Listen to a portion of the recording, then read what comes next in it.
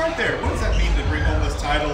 It's your third tournament championship this year. Yeah, it's good. Like, I love it. Like, I love my teammates. I love playing with them. They help. We gonna do this. We gonna make this. We make this happen. This is just what we do. There in the second quarter, you had a spurt, 2 or 3 minute spurt where you scored 11 straight points. Yeah. You're going wild. What was going on then? Yeah, I was just keeping my mind on my money. That's what I love to go do. I love to go score. I love to go get buckets.